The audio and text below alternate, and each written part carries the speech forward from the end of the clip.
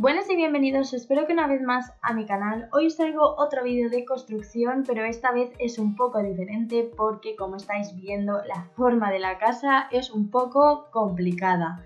Pero antes de seguir hablando de esta construcción, quiero avisaros o comunicaros o notificaros, yo no sé cómo queráis decirlo, que ya he terminado los exámenes. Con ello ya puedo retomar el canal y subir vídeos más frecuentemente.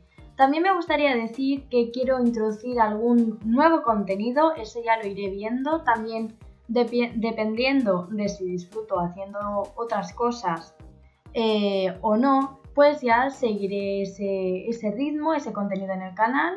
Y bueno, más que nada es para que sepáis que voy a intentar hacer algunos cambios para que haya más diversidad y más cosas que ver en el canal. Y bueno, creo que eso era todo lo que quería deciros así del canal y de que ya puedo volver a subir contenido. Y pasando a la casa, como yo de normal hago casas bastante normales o así con un rollo más rural o rústico, pues esta vez he querido hacer una casa moderna. También, no sé si, supongo que lo notaréis, pero estoy con el micrófono de antes, ¿vale? Lo siento, pero es que el otro lo tengo en mi casa y aún no he podido regresar. Y bueno, pues es lo que tengo, así que me estoy apañando con él.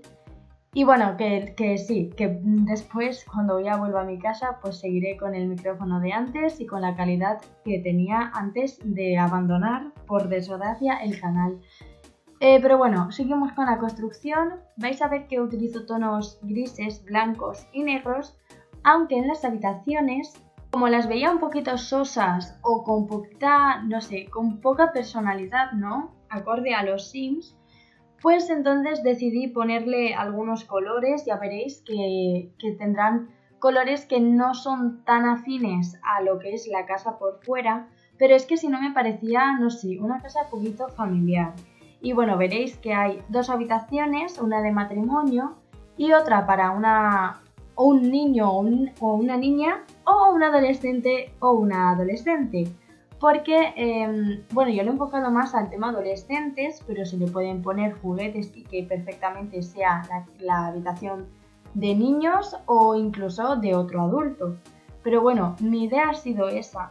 Además, también le he puesto una parte exterior, aunque en este punto del vídeo aún no exista, que tendrá una gran piscina, la verdad, creo que hacía mucho que no hacía una piscina tan grande. Y también una zona como de barbacoa y de jardín, porque bueno, la casa, aunque sea moderna, pues el jardín siempre como que alegra el ambiente. También, bueno, la distribución de la casa es en la planta baja un garaje y la entrada, que tendrá como una especie de zona de ocio con una televisión y videojuegos. También tendrá un micrófono para cantar o practicar comedias y demás. Y también tendrá, por ejemplo, una librería, bueno, un poco de todo. Luego ya cuando pasemos a la planta de arriba habrá una cocina, que la verdad se me ha quedado bonita, yo creo. Así que, en plan, he mantenido los tonos de blancos y grises, pero también la he hecho bastante acogedora, porque si no es que una casa fría a mí no me termina de convencer. Aunque sea moderna y tenga colores grises y demás, que no quede frío. Como la construcción tiene diferentes formas de paredes, unas sobresalen, otras no, pues la escalera a veces se me quedaba fuera de la casa, entonces ha sido un poco jaleo. Pero es que a mí me apetecía complicarme un poco la vida. Siguiendo con la construcción por dentro, la cocina dará a un baño y a un pasillo en el cual podremos llegar a la habitación esta de niño, niña, adolescentes o lo que queráis. Entonces esa habitación pues tendrá un escritorio, una cama, un espejo, cositas así y tonos azules, porque es el tono que me apetecía y que quedaba bien. Y ya luego arriba del todo, en la segunda planta, tendremos la habitación de matrimonio de una pareja y la verdad me gusta cómo se ha quedado, porque al principio pues lo que os digo, no me convencía un tono tan oscuro, pero luego ya supe darle otro color. Y bueno, esto se supone que es la puerta del garaje hecha con una cortina, aunque descubriré que hay otras puertas de garaje y la cambiaré.